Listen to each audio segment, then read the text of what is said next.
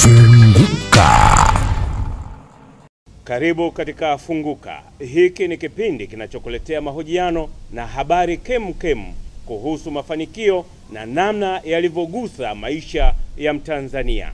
Leo hii tuko katika taasisi ya The Foundation for Civil Society. Yenyewe ni mlezi wa makundi au taasisi za kiraia. Na huyu hapa anayefunguka ni Francis Kiwanga, mkurugenzi mtendaji wa taasisi hiyo. Karibu Funguka. Asante sana. Hii taasisi ya Foundation for Civil Society ilianza miaka 20, sasa tunaenda mwaka wa 21 tangu tuanze kazi hapa nchini. Na mnakumbuka hicho ni kipindi ambacho Tanzania ilifunguka kuruhusu vyama vya siasa, kuhusu wananchi kuja pamoja na kutengeneza taasisi za kwao. Kwa hiyo mwaka wa 2002, 2003 viongozi katika sekta yetu ya asasi za kiraia au azaki hapa nchini, wakina mzee Alice Morinda, wakina Dr. Simata Tenga, wakina Rakesh Rajani, mzee Shamte kutoka kule Tanga na wengine walikuja pamoja na kusema kwamba tuanzishe taasisi ambayo wajibu wake mkubwa itakuwa mambo mawili. Moja ni kutafuta rasilimali ili kuwezesha au kuzijengea uwezo taasisi za vijijini, taasisi ambazo ziko chini, ambazo hazina uwezo wa kutafuta fedha duniani kote. Lakini pia kuzijengea uwezo kwa maana kwamba uwezo wa zenyewe kutengeneza mifumo yao ya ndani ili ziwe taasisi ambazo zinaweza zikafanya kazi kama asasi za kiraia hapa nchini. Kwa hiyo ndio ulikuwa mwanzo au ndoto yetu miaka hiyo 20 iliyopita. Na naweza nikafurahi sana kwamba tunapozungumza miaka hii ya 20, taasisi hii ya Foundation for Civil Society imeweza kufanya kazi na taasisi zaidi ya 6,000 Tanzania nzima ambazo zimepata support moja kwa moja kutoka kwetu. Tumeweza kufika kila wilaya Tanzania bara, lakini pia hata Tanzania visiwani. Kwa hiyo wakati fulani nikitembea huko vijijini nafurahi sana kukuta labda kuna ofisi ya taasisi fulani iliyoanza miaka 15 iliyopita na sisi tulikuwa wa kwanza kwenda pale kuwapa ruzuku, kuwajengea uwezo na wao kuweza kufanya kazi karibu na wananchi. Kwa hiyo ndoto ya kuanzisha foundation ilikuwa imesimama katika msingi mmoja, na wenyewe ni kwamba kwa sababu ni tamanio au ni kazi kubwa ya serikali kuleta maendeleo kwa wananchi wake hapa nchini. Sisi wananchi, serikali tunalipa kodi, serikali ina vyanzo vingine na tutafutia maendeleo kuleta huduma za jamii na vitu vingine. Lakini sisi tukaona wakati tunaanzisha taasisi hii kwamba, na tulisukumwa sana na hata ile falsafa ya Mwalimu Nyerere kwamba maendeleo ya kweli hayatapatikana kwa wananchi kuwa passive au kuwa wamekaa tu na kusubiri maendeleo. Kwa sababu maendeleo ni ya watu, wananchi ni watu wa msingi sana na wenyewe wawe katika mstari wa mbele kujiletea maendeleo. Kwa hiyo na sisi hapo wakati huo sasa mshajua kwamba Tanzania ambayo yuko kule Tandahimba, yuko kule Kakonko au yuko Donge pale Unguja, Pemba kule, hataweza kuwa na macho ya kuona duniani rasilimali fedha, mfadhili yuko wapi. Sasa hapo nyinyi mlifanya nini? Kwa hiyo kilichotufanya kwa kusukumwa na njozi hiyo ya kuwafanya wananchi washiriki katika maendeleo, tukatengeneza hii taasisi ya Foundation for Civil Society. Na kazi yetu kubwa ilikuwa ni kutafuta rasilimali dunia nzima, kuziweka katika mfuko mmoja na kufanya sasa hawa wananchi waliokusanyika kama kikundi kuja kwetu na kupata hizo rasilimali. Ndio maana nakwambia kwa miaka hii 20 tumeshafanya kazi na taasisi zaidi ya 6,000 hapa nchini, lakini pia taasisi hizo zimetapakaa Tanzania nzima. Hata unakozungumzia Kakonko, uende kule Chake utatukuta, uende Zanzibar, Makunduchi na kwingineko, Kizimkazi wapi, huko kwa namna moja au nyingine tumeshafanya kazi na taasisi. Na mwanzoni msukumo wetu ulikuwa ni kusema kwamba tunafahamu serikali inafanya kazi kubwa sana ya kuleta maendeleo, lakini pia kuna baadhi ya misingi inabidi ipate msukumo mkubwa zaidi, na msukumo wa kwanza ni utawala bora. Tutawezaje kufanya kazi na wananchi ili na wenyewe wasiwe wanakaa mbele wasimamie masuala ya utawala bora? Na katika utawala bora tulikuwa mwanzoni kabisa wakati tunaanza hii kazi, tulikuwa tunafanya masuala ya utawala bora, kwa mfano kuhimiza uwajibikaji hapa nchini. Tunafahamu serikali inatenga rasilimali nyingi sana za kuleta maendeleo, lakini nyingine zinapotea hapa katikati. Ni rasilimali zipi? Ainisha, kwa sababu mtu anaweza asielewe unaposema rasilimali kwa ujumla. Rasilimali tunayozungumzia hasa kubwa ambayo ni kichocheo kikubwa cha maendeleo yetu imekuwa ni rasilimali fedha. Kuhakikisha kwamba huduma za jamii zinapatikana, huduma zote za msingi, iwe afya, iwe elimu, kilimo na kwingineko. Huko serikali inatenga rasilimali fedha nyingi sana kuzipeleka. Kwa hiyo tukaanzisha utaratibu wa kufanya wananchi wasiwe tu wanakaa na kusubiri, wenyewe washiriki moja kwa moja. Kwa mfano mifumo yetu ya kiserikali decentralize power kupeleka kwa wananchi. Ni jinsi gani tutaimarisha mifumo hiyo ya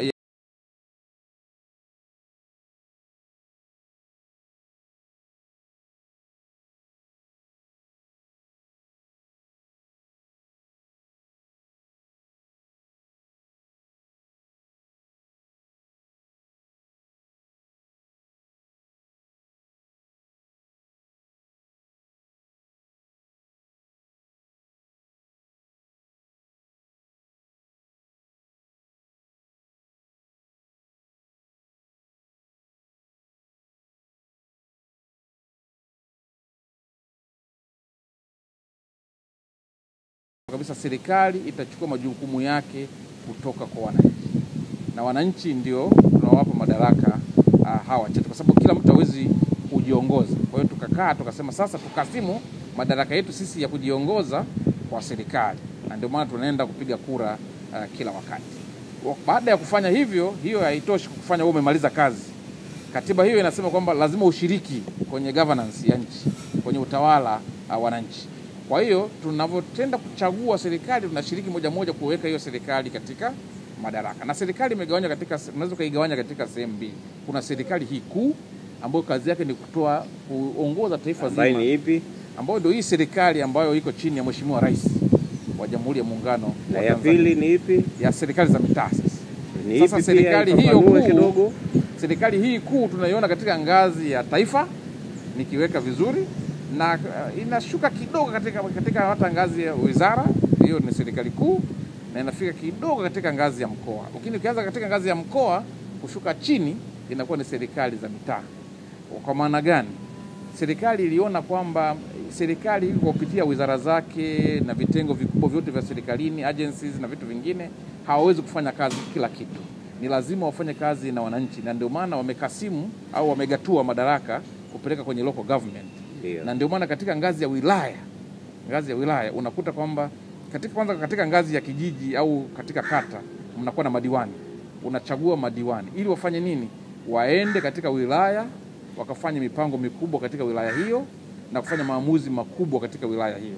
Na wenyewe wakikutanika katika kata mbalimbali, madiwani wote wanatengeneza council katika wilaya au katika halmashauri, inategemea na wapi ipo. Kule vile ambazo zingine zinaitwa halmashauri, hizi zingine zinaitwa manispaa na jiji na vitu vingine. Lengo ni hilo kwamba serikali hii kuu katika ngazi ya mawizara na kwingineko ifanya yale mambo ya kisera na mambo makubwa ya kitaifa.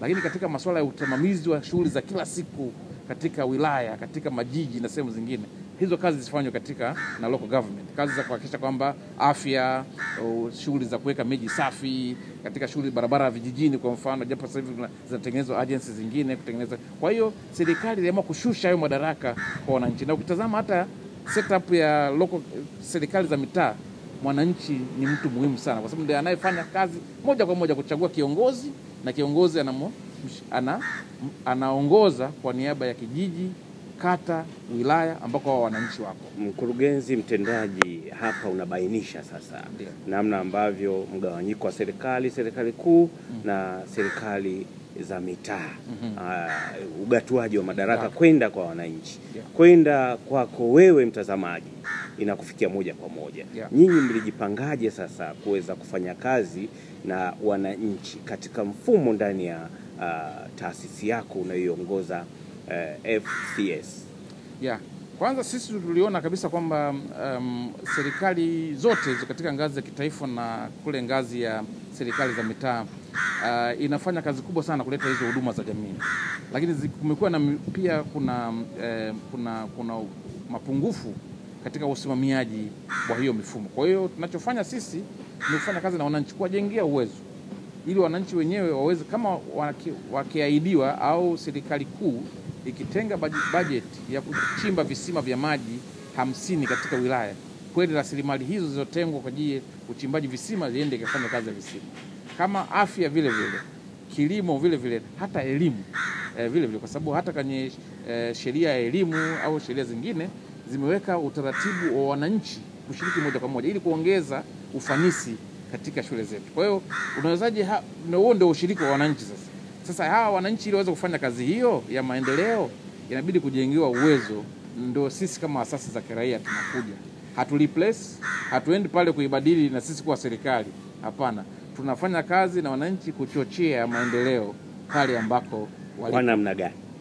Kwa namna nyingi. Kwa sababu moja wapo niliyosema hiyo falsafa yetu, tunaona kabisa kwamba wananchi wasiposhiriki moja kwa moja na wao wakawa tu watazamaji, maendeleo hayawezi kutokea. Tunaona mara nyingi sana, mimi napenda kutoa mfano mara nyingi kwa sababu sehemu niliyotoka ni mfano halisi kabisa. Serikali inawekeza hela nyingi sana katika maji, lakini ukienda kwenye website ya wizara utaona kabisa sasa hivi, zamani kidogo hali ilikuwa mbaya, tunashukuru sasa hivi serikali inafanya kazi vizuri. Kila visima vyote vilivyotengenezwa au zile water points zilizotengenezwa Tanzania kwenye miaka 10 iliyopita ilikuwa 50% havifanya kazi. Manake ni serikali inawekeza hela leo, waziri anakuja kuzindua mradi leo, akiondoka baada ya miezi mitatu ule mradi umekufa. Sasa unaona investment serikali inayofanya ni kubwa sana.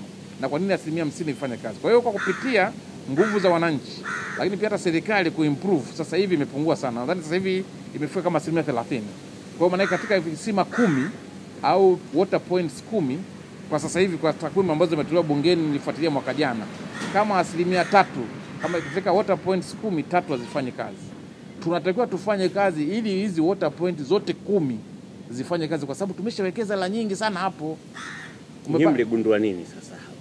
Sasa hiyo inaweza kuwa ni mambo mengi yanayochangiwa na hiyo. Inaweza kuwa labda ni ubadhirifu wa fedha. Zinatengwa milioni 10, kinachoenda kwenye mradi milioni 5. Sasa wananchi ndio wajibu wao kusimama na kuuliza hii milioni 5 nyingine iko wapi? Na tunaona sehemu ambazo wananchi wamesimama kabisa kusimamia hiyo miradi, kumekuwa na uwajibikaji mkubwa sana. Miradi yetu Tanga, tunaona zaidi Kilimanjaro na kwingineko, pale ambako wananchi wamewekeza kabisa nguvu kufuatilia rasilimali, matokeo yamekuwa mazuri sana. Vile vile kwenye elimu tunaona mikoa mingi ambako wananchi wametengeneza kamati za ufuatiliaji katika masuala ya elimu, katika masuala ya afya, kumeongeza sana uwajibikaji. Na ukiongezeka uwajibikaji inaongeza efficiency, na ikiongeza efficiency manake huduma zitapatikana kwa njia bora zaidi ambazo tumekuwa tukizifanya.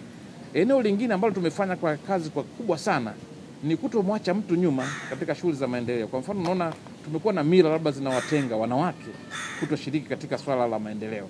Lakini kwa juhudi hizo ambazo zimefanywa na serikali zikichangiwa na sisi watu wa asasi za kiraia na wananchi wengine, stakeholders wengine, kwa sababu sasa hivi tunaona kazi hiyo ya kuleta maendeleo sio kazi ya serikali peke yake, hata watu wa private sector wanaingia humo ndani. Wadau wa maendeleo wengine wanakuja. Kwa hiyo kumeongeza ushiriki wa makundi maalum katika kuleta maendeleo. Watu wenye ulemavu kwa mfano, ni kundi kubwa sana. Takwimu sio rasmi lakini inaonyesha unaweza kukadiria kama 10% ya watu wenye ulemavu Tanzania ina asilimia kama 10 ya watu wenye ulemavu. Sasa hawa wanawezaje kushiriki moja kwa moja kwenye maendeleo, ili hata mtu akiwa na ulemavu isiwe ni kikwazo yeye kushiriki kwenye maendeleo. Na sisi hapa tunaweka 30% ya rasilimali zetu zote tunazozipokea kwa ajili ya kusupport miradi ya watu wenye ulemavu. Na ndio maana baada ya juhudi zetu kubwa na wadau wengine, hata serikali ikaamua kutenga kwenye local government huko tunakofanya kazi zile 4% kwa ajili ya vijana, 4 kwa ajili ya wanawake na 2 kwa ajili ya watu wenye ulemavu, ili na wenyewe waweze kushiriki moja kwa moja katika masuala ya maendeleo. Hapa kuna utatu fulani unaozungumzia japo hukuainisha moja kwa moja. Upande mmoja mnafanya na wahisani na wafadhili ambako fedha zinapatikana. Na upande mwingine serikali ina taratibu na sheria zake. Na mwisho mtazamaji au Mtanzania ambaye unafanya naye kazi kwa karibu kabisa, FCS. Ndio. Utatu huu mnamudu vipi? Ni utatu ambao kwa kweli ukiutazama kwa haraka sana unaona unatusaidia kufikia malengo yetu. Malengo yetu kwa maana gani? Asasi za kiraia zenyewe kama ulivyosema mafiga matatu. Figa la kwanza ni hili la serikali. Hili ambalo ndio maana kila mtu kama hakuna umeme serikali itatuletea umeme, hamna barabara serikali, sababu ndio imepewa mamlaka hayo na wananchi kuleta maendeleo kwa niaba yao. Lakini ya pili ni sisi ambao asasi za sisi tunakuja kwa sababu tunajitambua tu kwamba serikali haiwezi kufanya kila kitu. Tunawezaje kukutana pamoja tukatumia elimu yetu, labda serikali imeinvest kwetu kwenye elimu na vijana wengi sasa hivi kwa vijijini ndio wanavyofanya. Tunaweza tukafanya pamoja na tukatatua tatizo labda la maji kwenye kijiji. Tunawezaje tukatatua tatizo la elimu kwenye sehemu ambao tuko au na matatizo mengine. Sisi ni asasi za kiraia, lakini serikali hii pia ina changamoto ya kifedha.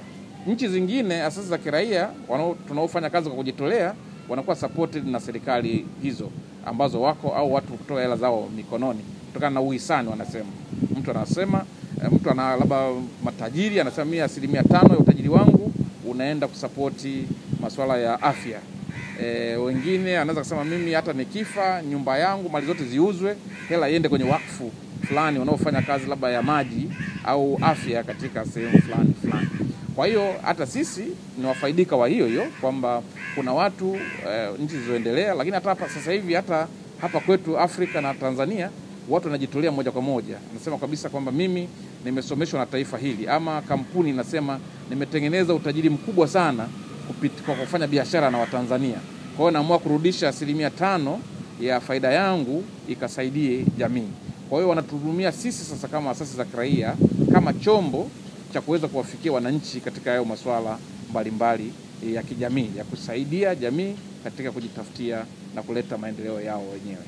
Na serikali iko na taratibu. Sasa ni wazi kabisa kwamba hatufanyi kazi kwenye jangwa au kwenye kisiwa. Kwenye ufanyaji kazi mdau mkubwa anayeturatibu ni serikali. Kwa hiyo taasisi yoyote ile lazima upate usajili kutoka serikali, na hapo kuna wizara 3 zinafanya hiyo kazi. Wizara ya Sheria, Wizara ya Mambo ya Ndani, lakini pia kuna wizara ambayo wengi tumesajiliwa huko ni hii ya maendeleo ya jamii ambako non-government organization zote zinasajiliwa huko. Lakini pia kuna masharti kwamba kila fedha ambayo umeipata kutoka kwa mfadhili lazima upeleke taarifa serikalini ili serikali iweze kujua kiasi gani cha fedha kinaenda wapi. Kwa hiyo hata sisi tunapofanya kazi zile hela ambazo tunazitafuta dunia nzima, tukishazipata tu tunawaambia serikali tumepata safari kiasi hiki, tunapanga kufanya kazi katika mkoa wa Rukwa, labda Kigoma na mkoa wa Kagera katika maeneo haya na haya ili serikali na wenyewe waweze kupata picture ya nini kinaendelea katika kazi ambazo tunazifanya. Huku kwa wapiga kura, kwa mwananchi, kuna mambo mengi sana ya uelewa, elimu. Kwa nini yeye ashiriki wakati wapo waajiriwa? Huku nako hali ikoje? Kwa hiyo kazi hii tunayofanya ndio hiyo ninayosema kwamba tunajaribu kupunguza wananchi kuona kwamba labda kazi ya maendeleo ni kazi ya wao kukaa tu na kusubiri maendeleo. Na ndio wakati fulani tunapata shida hata wanasiasa wanavyo overpromise kwamba mimi nitafanya hiki, wakati tunajua kabisa kwamba wajibu wa kuleta maendeleo ni wa mwananchi mmoja. Tunafanya kazi na wananchi moja kujenga msingi wa wenyewe kujitambua kwamba lazima washiriki katika kuleta maendeleo.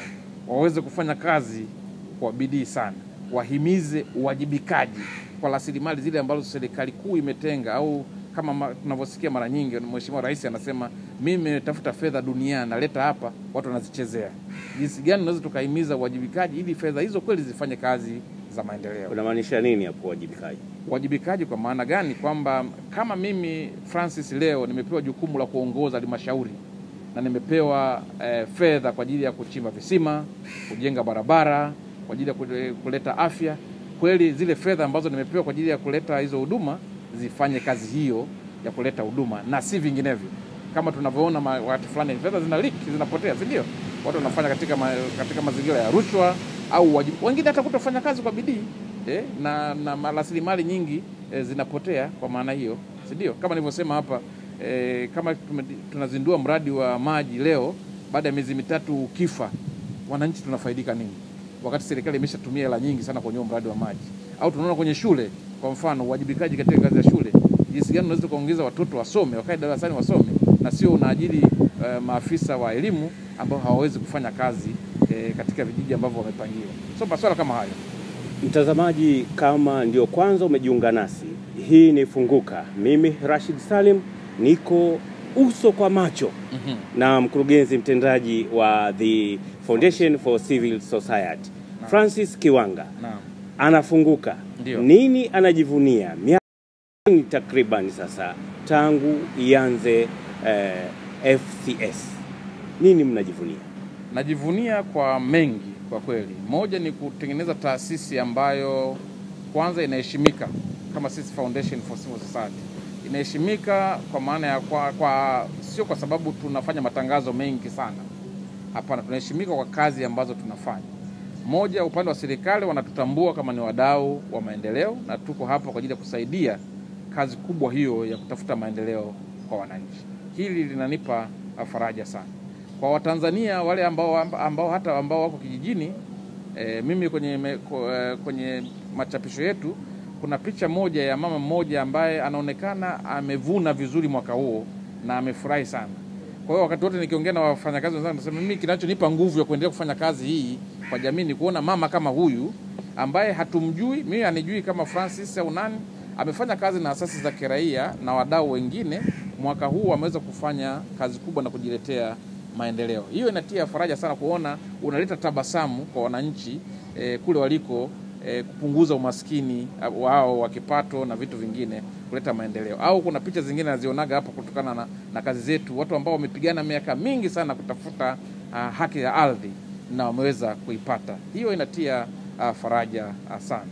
Lakini pia kazi hii kubwa tuliyofanya nilisema kuweza kusambaa kufikia wananchi wengi Tanzania, kwa sababu kwa miaka hii 20 tuliyofanya kwa takwimu zetu tumewafikia directly au indirectly wananchi beneficiaries zaidi ya milioni 30 Tanzania. Kwa hiyo hii nusu ya Tanzania. Nusu ambaye ukienda sehemu anajua kazi za NGO ni nini au anaweza kuwa amefaidika kwa namna moja au nyingine na kazi ya NGO. Hii na yenyewe inaleta faraja sana kwamba tumeweza kutengeneza taasisi ambayo inaheshima Tanzania lakini kimataifa, kutafuta rasilimali fedha dunia nzima na kuziweka hapa na kusaidiana na wadau wengine wa maendeleo katika kuleta maendeleo hapa nchini. Kwa hiyo na yenyewe kwangu mimi naona imekuwa ni mafanikio makubwa sana kwa upande wetu. Kwa mtazamaji ambaye anataka ushuhuda huu, maeneo gani ambayo unadhani Channel 10 akipita atakuwa amempitisha na kumfikisha Mtanzania kufahamu kwamba hii ni kazi ya FCS? Nisingependa kukuambia kwa sababu nikikwambia utasema labda napenda kujisifu. Wewe nenda vijijini. Yaani sasa hivi hata kama ungekuwa na safari ya sehemu kama huko na kuzungumza Tandaimba, nenda Katavi, ambazo ni sehemu za mbali sana. Katavi kule Mpanda, maeneo ya mipakani. Nenda Mlelo huko, sijui Katavi, nenda Kakonko kule Kigoma. Nenda Muleba kule Kagera. Nenda wapi? Kule Mbinga huko ndani kabisa na sehemu zingine utaona footprint yetu kwamba hapa foundation alikuwepo na amefanya kazi na jamii. Kwa hiyo katika utafiti wako utapata testimony ya nini tumeweza kufanya kazi na jamii. Na kazi nyingi, kwa mfano kule nimetoka juzi Rukwa, kuna sehemu inaitwa Kaengesa. Tuliweza kufanya kazi na wananchi, taasisi ndogo sana pale inaitwa Kaengesa Conservation Society. Wameweza kufanya kazi kubwa sana ya kutengeneza, mpaka sasa hivi wana msitu wa kijamii mkubwa sana. Wamefanya kazi kubwa sana ya uhifadhi wa mazingira, kuwa na msitu wao wenyewe. Wameweza kuwa na mashamba yao wenyewe na kuhakikisha kwamba hata kama fedha zimeyumba kutoka kwa wafadhili, taasisi hizi inaweza kwenda shambani ikavuna msitu eka 10, baadaye ikafanya shughuli yote ya maendeleo inayotaka. Lakini mwanzoni kabisa wakati wanaanza sisi tuliwaamini na kuanza kuwasupport miaka 20 iliyopita na sasa hivi wako hapo. Kwa hiyo kuna taasisi nyingi za namna hiyo. Zingine sisi tulikuwa wa kwanza kwenda, na sasa hivi zimekuwa taasisi kubwa zaidi na kufanya kazi na wadau wengine. Na wadau haimaanishi tu wadau wa nje, hata serikali za mtaa zenyewe zimekuwa zikiwatumia kwa kwamba wanatoa elimu, wanafanya kazi katika hizo service delivery, afya, elimu saa nyingine na vitu vingine. Haya mafanikio makubwa sana, lakini kuna minong'ono. Nyinyi taasisi zisizo za kiserikali na tuhumiwa kwamba pesa zinazotolewa ima upande mmoja na wafadhili au wadhamini mnazipiga. Wewe unaongoza taasisi ya aina hiyo ya kiraia, unalizungumziaje hilo? Nianze kusema kwamba naweza nisiwe mkweli nikisema kwamba hiyo minong'ono ni uongo wa moja kwa moja. Kama unavyoona watu waovu walioko kwenye vijiji, kwenye kata, kwenye wilaya na kwingineko, hata sekta yetu, kwa sababu ni sekta pana, ni sekta kubwa sana. Juzi kwenye wizara, ripoti ambayo imetolewa na wizara yetu ambayo imetoa tu mchango wetu kwenye sekta, ni mchango mkubwa sana katika ajira, katika fedha zinazokuja FDI, hela za kigeni zinazokuja Tanzania na zingine. Kwa hiyo ni sekta kubwa sana. Kwa hiyo kuna mara moja kunaweza kuwa na watu wachache wanaoharibu sekta yetu na kufanya mambo. Lakini sasa mimi nizungumzie taasisi yangu. Tulichofanya sisi cha kwanza, tumeweka mifumo madhubuti ya kuhakikisha kwamba fedha zetu hazipotei. Ipi? Taanza. Moja, kwa kila taasisi ambayo tunafanya tukurupuki tunakuipa taasisi. Kila taasisi ambayo tunaenda kuipa fedha, jambo la kwanza ni lazima hiyo taasisi iwe inafahamika na serikali za mtaa. Na tukiipa fedha lazima hizo itangaze katika serikali za mtaa, wajue kiasi gani fedha hii imepatikana na inaenda kufanya nini katika serikali, kwa sababu tunachangia maendeleo ya serikali. Kwa hiyo pale balozi, mwenyekiti ambaye yuko kwenye kijiji, diwani, hata halmashauri, wale wanaitwa maafisa maendeleo wa jamii, wanajua taasisi hii iliyoko Hila imepata kiasi fulani kutoka Foundation for Civil Society, na hiyo fedha inatumika kwa misingi gani, inakuja hapa katika wilaya kufanya nini, ili kuwe na uwajibikaji. Hiyo ndio hatua ya kwanza ambayo tumefanya sisi kama Foundation for Civil Society. Hatua ya pili, fedha hizi zinavyoenda tunazifuatilia kwa karibu sana. Moja, tunatuma watu wetu kuwasaidia hizo taasisi kuweza kufanya miradi vizuri, lakini pia hata ku account hizo fedha vizuri. Na kabla mradi wote kila mwaka unakuwa audited externally na ma-auditor ambao wanaenda kwamba tulipeleka shilingi milioni 20, hii milioni 20 imetumikaje na imekuwa accounted vipi. Taasisi ambazo hameshindwa ku account, tumekuwa tukishirikiana na PCCB na vyombo vingine, na sio nyingi, naweza kusema labda kwa mwaka inaweza katokea mtu mmoja au wawili waliochezea tu rasilimali zetu. Tumekuwa wakali sana kuhakikisha kwamba hatua na sheria zinafuatwa, na kuna wengine wana kesi zinazoendelea ambao labda wamejaribu kuchezea hizo fedha ambazo tumezipeleka kwa ajili ya wananchi. Nyinyi sasa, narejea kwako, ni safari ya miaka 20, ni ndefu sana. Mmejikwaa mara ngapi na kuinuka kuendelea na safari? Kujikwaa, naweza nikasema yes, kwa nyingine sisi kama foundation na hii na link na hata swali lako, kuna wakati nilikuwa disappointed sana sisi kama foundation, kwa sababu saa nyingine masharti mnayopata kutoka kwa wafadhili, na kuna masharti mengine labda haendani kabisa na utamaduni wetu. Kwa hiyo labda sisi sehemu ambazo tumepata changamoto ni hizo, saa nyingine hata kukataa hela ya wafadhili. Mimi katika utawala wangu tumeshakataa wafadhili wawili ambao walikuja na fedha, lakini tunaona kabisa haziendani na maadili ya Kitanzania. Kwa hiyo sisi tuna misingi mizuri sana katika utawala. Mtazamaji anajiuliza hapa, yes, misingi ipi ambayo wao wanakuja nayo tofauti na sisi wa Tanzania, tofauti na mtazamaji hapa kwa mila na desturi? Kwa mfano Tanzania, naweza nikakwambia ndugu yangu, Tanzania ni kidogo tu, sio taifa lililoharibika sana ukilinganisha na mataifa mengine. Kwa mfano mataifa mengine sasa hivi tunaona issue ya tunaita nini hii LGBTQ, issue ya ndoa za jinsia moja kwa mfano, kwa wao ni kawaida tu, kama taifa wamekubali. Kwa mfano tumezungukwa na watu wa namna hiyo, South Africa, na nchi zingine, lakini naona Kenya, Tanzania, Uganda tuko lakini Tanzania zaidi kipindi cha maadili tuko juu sana. Kwa hiyo hata sisi kama taasisi tunajitahidi kufanya kazi kulinda uhuru wetu, kulinda dignity yetu kama taifa na kutokubali masharti ambayo yanaweza kashusha sana maadili yetu kama Watanzania. Kwa hiyo fedha za namna hiyo naweza nikwambia tulishawahi kuzikataa. Au kuna fedha zingine unaona kabisa kuna watu ni wavunjaji wakubwa wa haki za binadamu katika mazingira, wanaharibu mazingira, wanawajali haki za mali, wanaharibu wanaleta machafuko katika mito. Tunaona kwa mfano maongezeko ya kansa sana Tanzania kwa sababu labda kuna uchafuzi mkubwa sana wa mazingira. Kwa hiyo watu kama hao sisi tumekuwa wa kwanza kukataa hela zao kwamba kwa sababu haziendani na tunu au thamani ya sisi kama Watanzania. Hizo tumekuwa wa kwanza kusema hatuwezi kupokea hela za namna hiyo. Nini kinakusononesha sana katika safari yako ya kuongoza taasisi hii? Kwa kweli sio kunisononesha, lakini pia naweza nikasema kwamba matamanio yangu mimi kama nilivyokuambia mwanzoni, kuona Tanzania ambayo watu wanajiamini, watu wanafanya kazi kwa bidii katika kujiletea maendeleo, na watu ambao kwenye commitment kubwa katika kujiletea maendeleo. Lakini kuna wakati fulani unaona kabisa kwamba yani tunapoteza messaging yetu kama taifa, ile misingi tuliyosimamia kwamba lazima tufanye kazi maendeleo, self reliance kwa mfano, misingi ya kujitegemea. Lakini unaona sasa hivi tunaanza kupotea, tunaanza kuamini kwamba labda sisi tuwe tunakaa tu labda tuwe chawa ama tuwe nini ili maendeleo yaweze kuja na kucheza kamari hizi. Hilo ndio tatizo lingine linasononesha sana.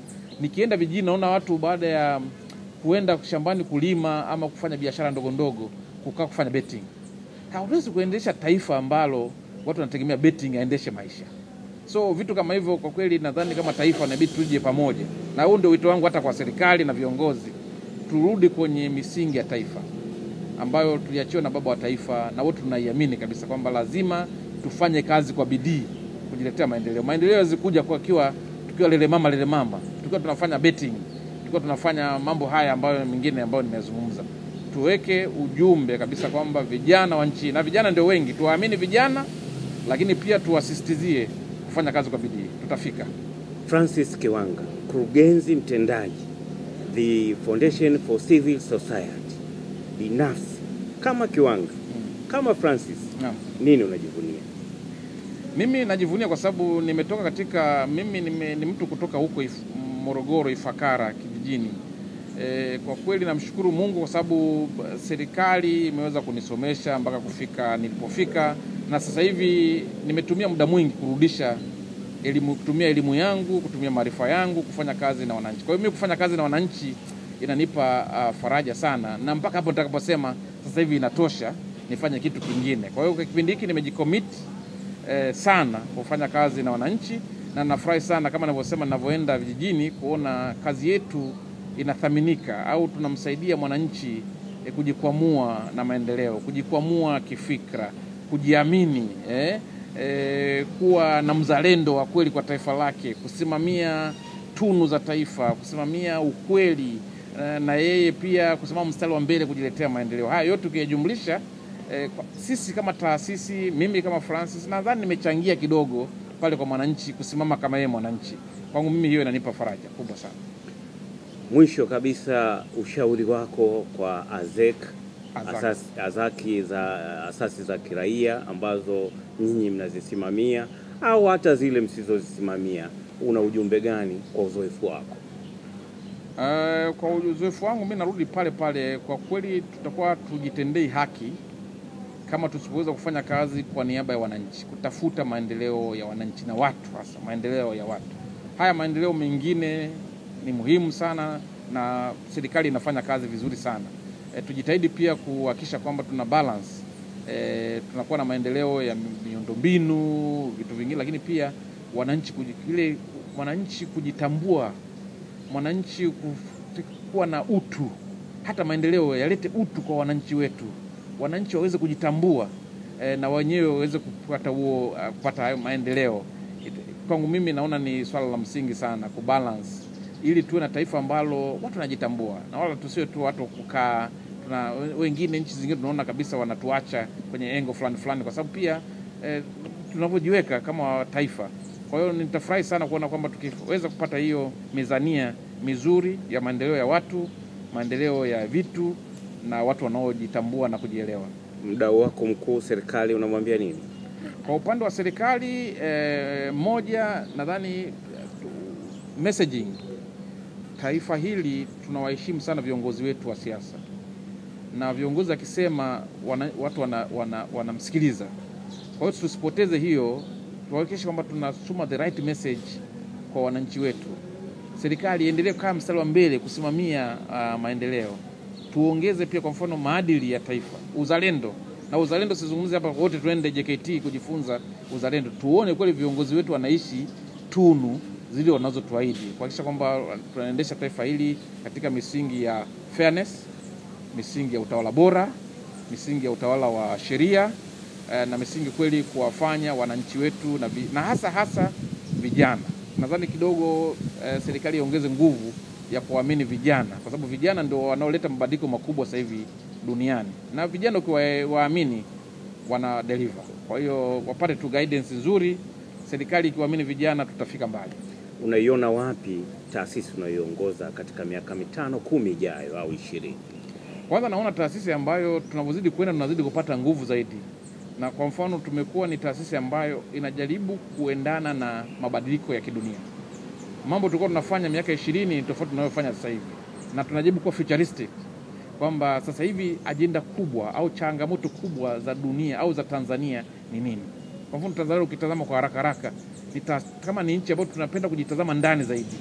Hatutazame sisi dhidi ya nje. Jinsi gani tunaweza tukajengea uwezo wananchi wetu tufanye vizuri hapa ndani, lakini pia kuwa nje tukabiliana na changamoto zinazotoka nje. Tunatumiaje amani yetu hii ya taifa katika kusukuma gurudumu la maendeleo? Tunafanyaje hii stability ambayo ipo Tanzania kwenda kwa pesi kidogo ya haraka katika maendeleo? Kwa hiyo haya yote yanahitaji nguvu ya serikali, lakini nguvu ya raia moja, lakini pia kuwa na alignment, taasisi yote pamoja tuwe na vision moja. Serikali na curate bana, tunataka vision yetu ya miaka 30 ni hii. Haya, nyinyi civil society mnachangiaje? Private sector mnachangiaje? Na kila mtu anachangiaje? Tunaweza tukafika mbele zaidi. Lingine ni hata viongozi wa serikali kubadilisha mindset. Wao wasiwepo kama ni watu tu wa kudhibiti mifumo ya kudhibiti labda nini. Kwa mfano malalamiko yanayotolewa na wenzetu wa private sector. Unaona kabisa kwamba kwa mtu ambaye anakuja kuanzisha biashara Tanzania anakutana na vikwazo vingi sana kuliko kusaidiwa. Ni kwa sababu pia ya mindset. Viongozi wetu wajione kama wao ni their facilitators. Hata kwenye kupimwa wanatakiwa wajipimwe kwamba wamesaidiaje private sector kukua, na wala sio kudhibiti. Kwamba yule amechafua mazingira nimemfungia bwana, nimefunga kufuli pale. Sheli si umefanya nini? Hajalipa kodi imefunga. Ni sigano wanaweza kusaidia sasa. Hao wengine hata wale ambao wanateteleka kwenye compliance na vitu vingine wasaidiwe ili waweze kutengeneza ajira zaidi, waajiri vijana wetu wengi zaidi, na taifa liweze kwenda mbele. Huyu ndiye Francis Kiwanga, mkurugenzi mtendaji wa The Foundation for Civil Society. Hapa alikuwa akifunguka. Mimi Rashid Salim. Ahadi wakati mwingine, mara nyingine. Pamoja na haya uliyoyasikia, utapata ushuhuda, taasisi, kikundi au mtu aliyefaidika au kunufaika kwa namna moja au nyingine na The Foundation for Civil Society. Ahadi wakati huo, kwa heri.